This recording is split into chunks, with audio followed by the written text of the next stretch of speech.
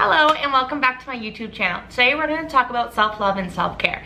So a couple things I wanted to say about this to begin with is that self-care and self-love does not always have to be, bath bombs and face masks and painting your toes and nails and doing physical beauty stuff for self-love. Sometimes self-love and self-care is sleeping all day to catch up on sleep. Sometimes it's not answering text messages. Sometimes it's not always pretty.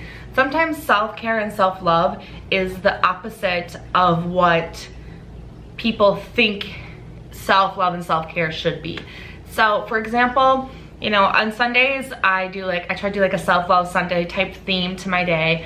I normally have a routine on Sundays where I get up, I make a cup of coffee, I grab my passion planner and my content planner, and I plan out my week, my to-do list, things I need to do, clean, pay bills, anything that's due that week. I like to write it all down. I like to start my Sunday off knowing what my week is gonna look like. That just helps me mentally prepare for what I have to do. So I like to start, like I said, I like to start my Sunday off by doing that. And then Sundays, I sometimes, like to clean or get things organized, get things done. So then my Monday starts and it is, my week starts, my work week starts, and I don't feel like I have a million things to do at home because then I can get really anxious. But sometimes that is not how self-love or self-care goes for me. Sometimes it's me watching Netflix all day. Sometimes it's me not answering text messages. It's me just being by myself.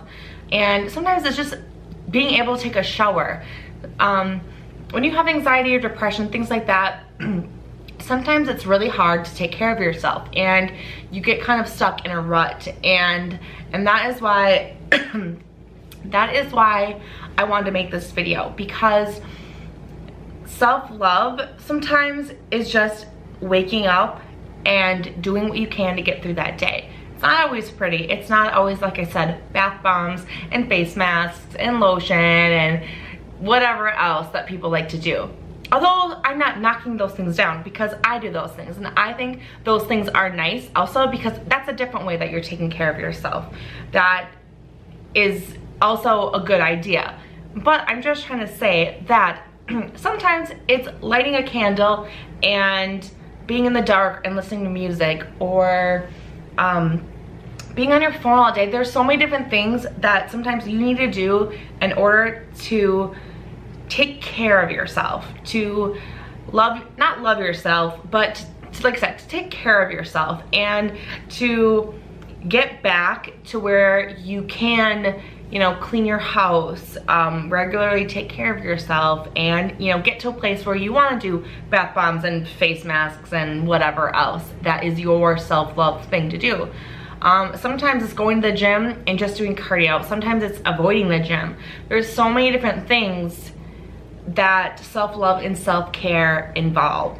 And I feel like if you go on Instagram and you go to like hashtag self-love or hashtag self-care, things like that, you can get swept up in, seeing all the glamour and glitz of, what a lot of people like to do for themselves. But just remember that it is okay if your self-love and self-care is basic things that some people just do daily, but they're hard for you to do. And that is completely okay.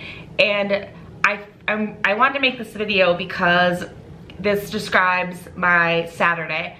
Saturday, I had a bunch of things I got invited to or could do, which never happens, by the way. I'm not trying to be like, I'm so popular, but there was a couple things that I could have done, and all I wanted to do was stay at home and watch Netflix.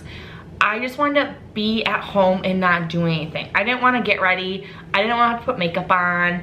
And not that I needed to do those things to go to these places, but I just didn't want to do anything besides be at home with myself and my animals.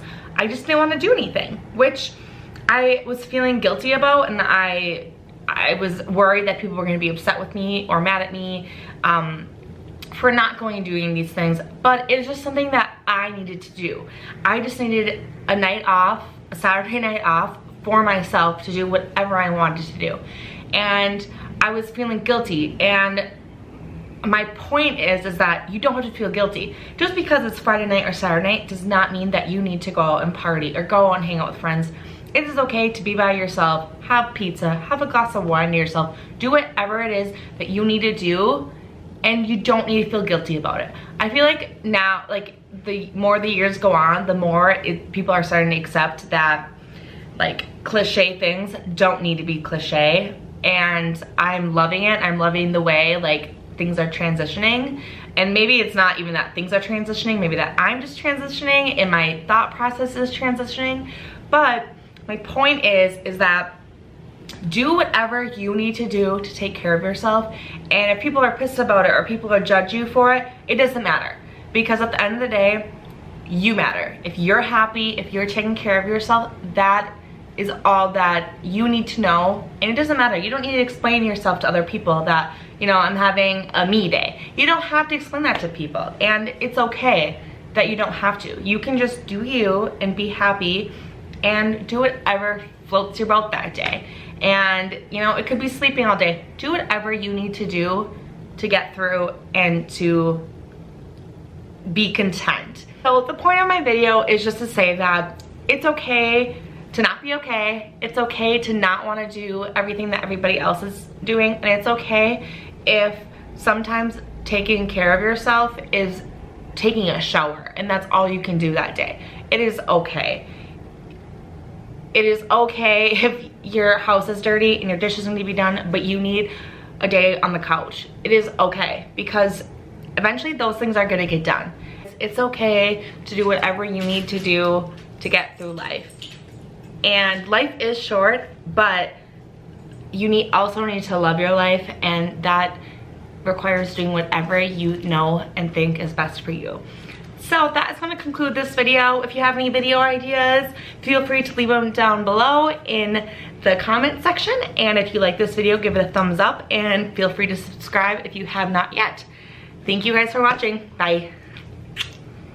Are you the cutest little pumpkin pie I ever did see? Yeah? Did your bark box come today? You love your bark box. Can you sit down? No, I know. Can you sit? Sit. Shake. Can you lay down?